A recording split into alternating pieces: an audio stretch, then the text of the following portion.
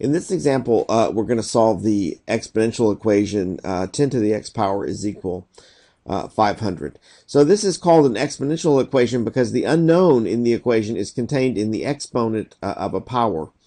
And our initial goal here is to get that unknown out of the exponent of that power so we can solve the equation for the unknown. And the way we're going to do that is by applying a particular logarithm function to both sides of this equation. So you can actually now apply log of any base to both sides of this equation in order to solve the equation.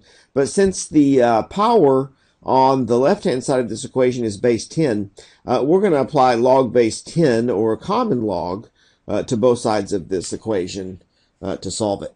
So let me show you how we do that. We're just going to calculate here log base 10 of x, or the common log of 10 to the x power.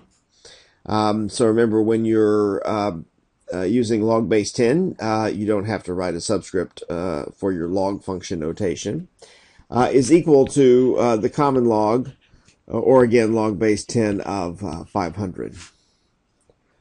Now, at this point, we're going to apply a very convenient property for logarithms, and I call this the exponent to coefficient property. So if you have log of a power, then you can rewrite the exponent of that power as a coefficient for the log function. So a log of 10 to the x power, we can rewrite that as x times log of 10.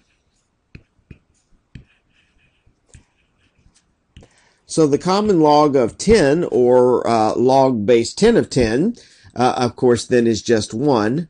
So on the left-hand side of this equation, we really have x times 1 is equal to the log of 500. And so there's the solution to the equation. X is going to be the common log, or log base 10 of 500.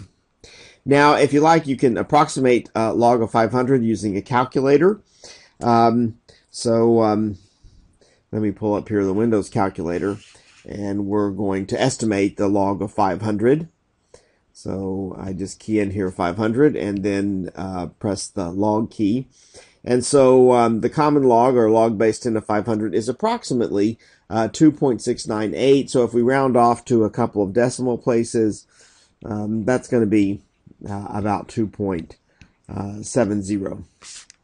So the solution to this equation, 10 to the x power is equal to 500. The exact solution is log of 500, common log of 500.